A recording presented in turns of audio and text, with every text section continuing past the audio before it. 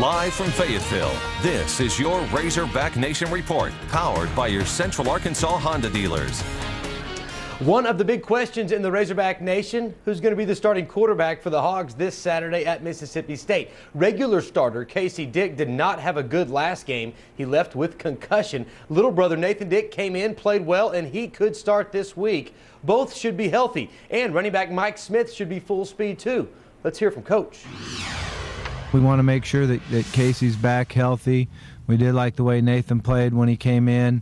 Wasn't Casey's best game of the year against South Carolina. He certainly had some mistakes prior to getting hit in the head. And, you know, also we don't want to make sure that Mississippi State has to prepare for both of them. Whether he'll be the starter or Nathan will be the starter, certainly feel confident with either one of them starting. Michael practiced last night, looked very quick and fast. I think his legs are back and feeling good. So that was good to see. We'll be as healthy as we've been all year, I think. When tight end DJ Williams is healthy, he is as good as anybody in the nation at his position, and I'm not the only one saying it. Williams is one of 8 semifinalists to win the John Mackey Award, which goes to America's Best Tight End. You know, he knows the playbook, he knows how to read defenses, and he's got great speed for a tight end. You know, he's tough, and he gets after it, and, you know, he's a guy that you really respect on the field. His double-digit catches the past few weeks has really sparked the offense and helped us get things going. He's been our go-to guy. He's the guy that's had the big plays and a lot of third down conversions. You know, it sure wouldn't hurt the Hogs for DJ to have a huge week this Saturday. Arkansas has beaten Mississippi State 9 straight times. They'll try to make it 10, 1:30 Saturday from Starkville. Back on the Hill is more Razorback basketball this week. You know, thanks in part to junior Michael Washington, the Hogs were able to survive an overtime season-opening thriller Friday night.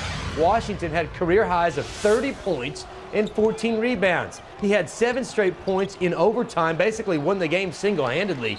Today, he was named the SEC's Player of the Week. Oh my gosh, we broke him down tonight with in terms of minutes, just 41 of 45. I can't say enough about that performance. That's unbelievable. That's just Mike Washington, man. He a hard-going guy every day in practice, man. 30 and 14, that doesn't surprise me. Those numbers that he's capable of getting, we wish we could take some pressure off of him. Next up, game number 2 of the season. It's this Thursday night, hosting UC Davis. Tip-off set for 7:05 from Bud Walton Arena. Talk a little former Hogs real quick. Who would have thought out of Darren McFadden, Felix Jones, and Peyton Hillis that it would be Hillis that has the best NFL rookie season? Well, that's the case so far. Hillis was the featured back for the Denver Broncos Sunday. 70 total yards and 2 touchdowns. Getting him out of the backfield into the routes is a plus for us. You know, he's hard to cover, especially in that fullback position. And, you know, we were confident with him all week long with his ability to run. He's a football player.